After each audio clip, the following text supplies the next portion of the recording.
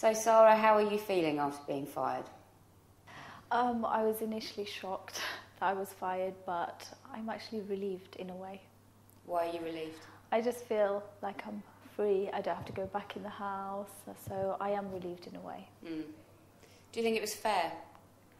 I don't think I should have been fired, but I think looking back at it, I didn't defend myself properly in the boardroom.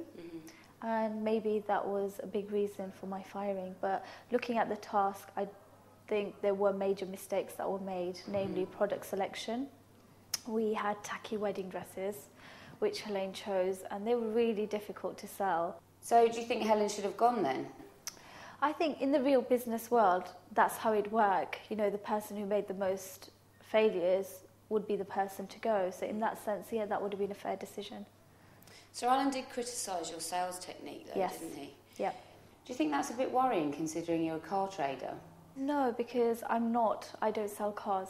That's not what I do for a living. I think this car salesperson has been blown out of proportion. That's not what I am. I'm a trainee barrister.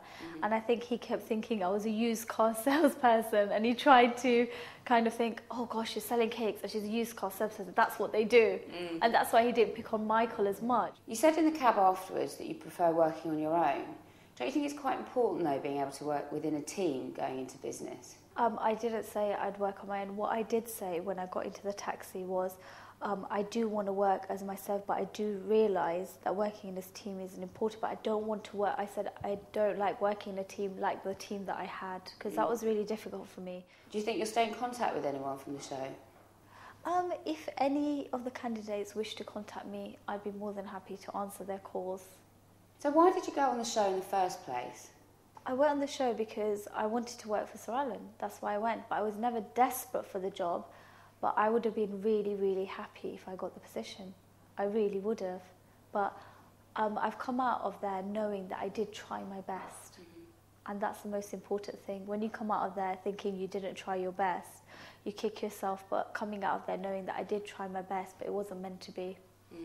What is it about the job that you would have wanted though? Would it have been the money, or was it working with Sara Alan? No, it's not just the money. You're working for someone who's respectable and who's got really far, and you know you can learn from that person. I always like to associate myself with people who I know I can learn a lot from. Who do you tip to win? Rafe would be fantastic. I don't know if he'll get to the finals, but you know, in business, common sense, integrity and honesty are really, really important. And at least he has those attributes and work ethic. Did you think that you were going to win when you went on? Of course. I would have never have applied if I didn't think I was going to win. At the beginning, you saw me as really feisty, you know, going for it. I really thought I had a chance because I saw other candidates didn't have common sense, and I didn't get involved in the bitching. I didn't get involved in any of that. So I really thought I had a good chance of winning.